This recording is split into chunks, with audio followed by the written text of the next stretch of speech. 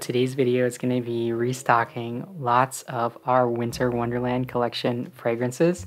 And here's my list here. We've got so many, and there's going to be a total of 27 of each of these. So today we're going to be making about 200 candles.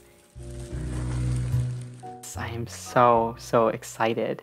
So right now we're pouring out the Sugar Cookie fragrance, and this one is from candlesandSupplies.com. I really adore this oil. It's a fragrance that I think not too many people know about, and this was actually, believe it or not, the first fragrance company that I'd ever tried.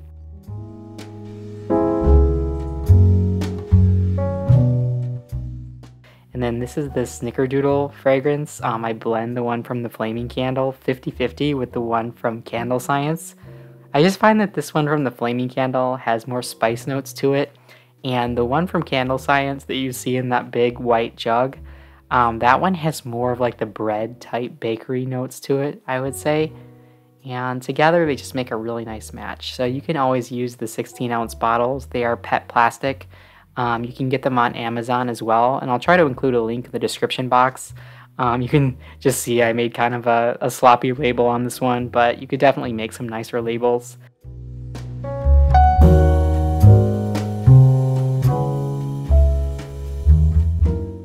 Now we are pouring the first scent for me, which I believe these are the Sugar Cookie candles. Believe it or not, winter restock, and with just making winter candles in general, it's my absolute favorite season. A lot of people say that about fall candles, but to me there's something extra magical about these holiday fragrances, and I do adore Halloween scents though, in those fall harvest type fragrances.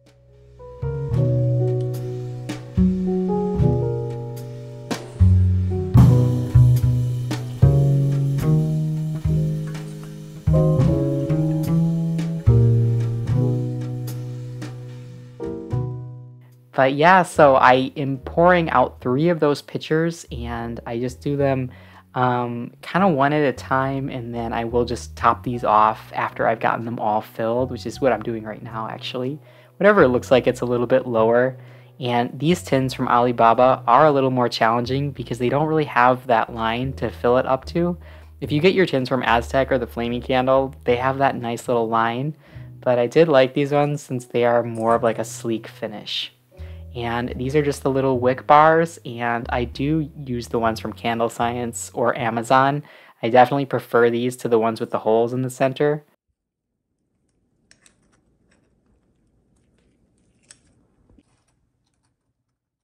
I usually get these on after I've gotten several different scents poured, so I'll pour like 50, 75 candles and put those pins on at the very last minute. It's probably not the best practice. But this next one here, I believe we are doing, we're just checking the temperature now. I think this one was the Moonlight in Vermont scent, so that one is going to be Cypress and Bayberry by Candle Science. I'm actually recording this as a voiceover so that the audio quality is a little bit better. And these beakers are just unparalleled, I think. You can get them in so many different sizes. I have actually dropped these glass beakers and they haven't broken, which, I mean, I wouldn't recommend, but it's happened.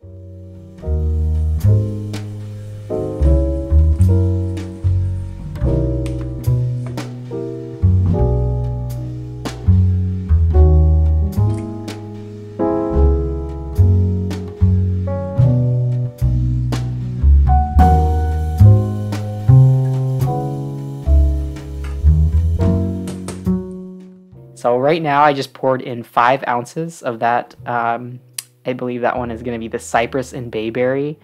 And what I do is after I make one of these, I've started to add the names to the pictures. I don't think I do it in this video, but I've actually done another restock. It's about a week later that I'm doing the audio, the voiceover.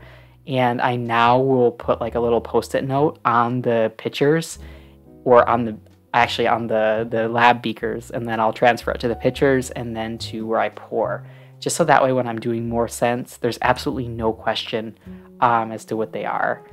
And this fragrance is so strong. This is the 3rd pouring pitcher of the Cypress and Bayberry. It's such a good thrower, I think. It's definitely more of like a peppery, polarizing type of a fragrance. No, actually, this one here that I'm doing now is not any longer the cypress and bayberry. I think this is, maybe it's the cocoa butter cashmere by the Flaming Candle.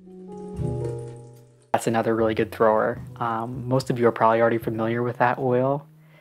So these are the next pitchers, and this will make a total of 9 candles per pitcher.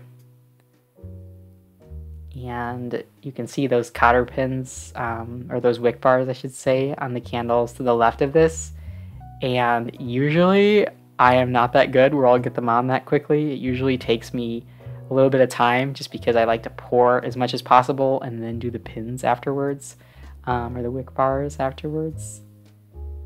There's something so magical when you're pouring candles. It's so peaceful and just relaxing, I think, to do. And this is something that I like to do when I'm not in too much of a hurry, because I definitely notice that I create a lot more work for myself if I pour these when I am rushed. Just going with a slow and steady hand definitely is, I found the most effective. And there are people who like to use pancake dispensers for this. I just get so much satisfaction out of doing it this old-fashioned way that I haven't invested in one of those yet. And just so you all know, the wicks on these are going to be the CD14, and I do usually get them from Candle Science or the Flaming Candle, just whoever I'm ordering from. But I find that those particular wicks and that particular wick series works really, really well for the tins. It's actually a flat braided cotton wick that is interwoven with paper threads, and it will curl at about a 60-degree angle. And so it's sort of self-trimming as well, but if you prefer something that doesn't curl as much, then I would definitely recommend the CDN wick series, which is by the same manufacturer, actually.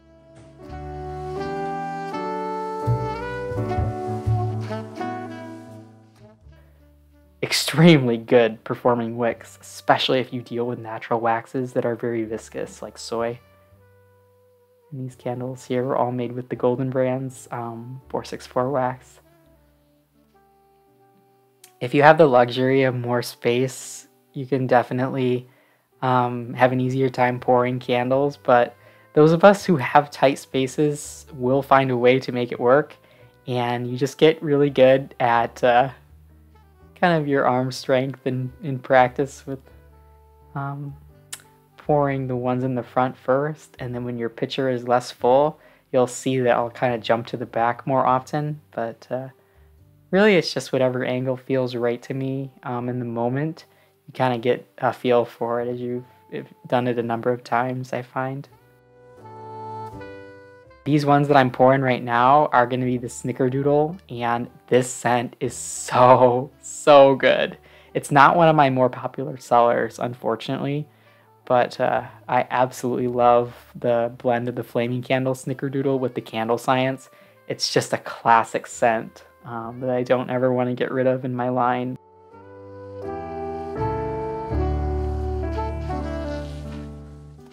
So what candles are you all making for the holidays? I think for me, it has to be probably something peppermint or something Christmas tree type scented. I grew up with pine fragrances always being something that my mom loved burning during the holidays. And so it just has that kind of sentimental value to it for me personally. But my goodness, all these scents smell so amazing.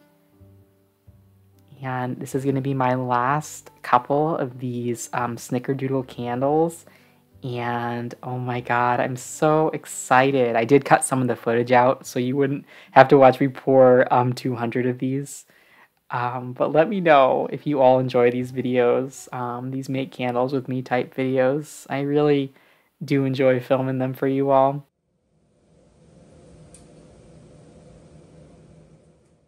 I'm really excited to show you at the end of this video my new labels for these candles.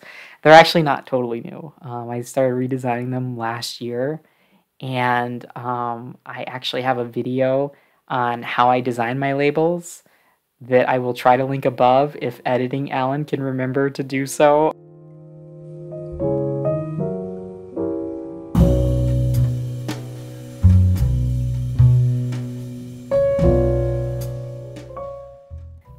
So these are all the candles the next day, and just so you can see how smooth that finishes, it is definitely possible to get this regularly with 464. They're not all perfectly smooth, just so you all can see how some of them do have some bumps and whatnot, but generally I would say pretty smooth. And oh my gosh, I had a latte break. But these are after I've added the crystals. The London Fog are so amazing. I'll put my blends in the description box if any of these are my custom blends. But oh my gosh. And then the Frosted Juniper, all-time favorite. One of them for a holiday berry. And then the sugar cookie that I told you all about from Candles and Supplies. I get a little carried away as well with the glitter at the holidays. So you'll see some of that too.